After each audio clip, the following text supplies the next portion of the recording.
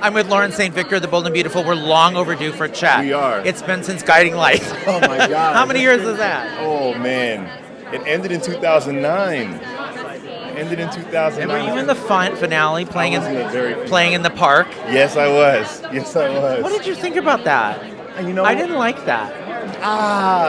It's weird. It's weird. I love my Guiding Light. And Yeah. I think it's how do you end something that's not supposed to end? Right. You know, it's not, these characters aren't supposed to like finish, it's supposed to keep going on forever. So I think their idea was, let's end with them all together happy. Because it's not supposed to end. We're supposed to keep going on. It's supposed to be more drama, you know. But I'm a little biased when it comes to our last episode. So. Carla Mosley and you then got to work together on Guiding Light. Yeah. Sorry, on Bold and Beautiful.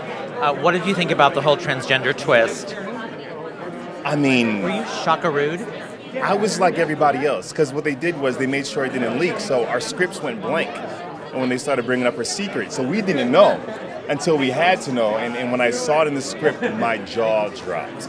I was in the makeup room. Carla said to me, you were like completely, but wait, did you guess it?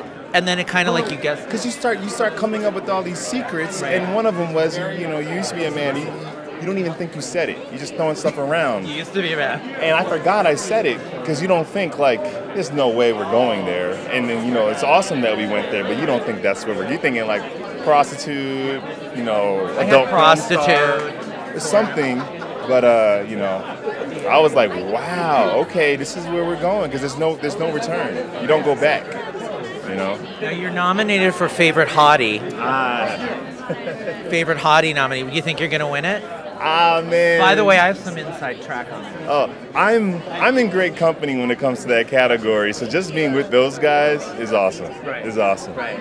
But we've mobile. The fans have they've come out for you. Have they? Yes, they that's cool. We'll Thank say you that. guys. Thank y'all. So is he gonna have a love interest, Carter? What are we gonna do? That's a good question. I think right now he's doing the best he can to figure out his situation with Maya. Just because he found out this news, caring for her and those feelings, they don't just turn off, and they shouldn't turn off. So I think he's just dealing with the friendship he has, and we'll see where it goes from there. All right, I'll see you later.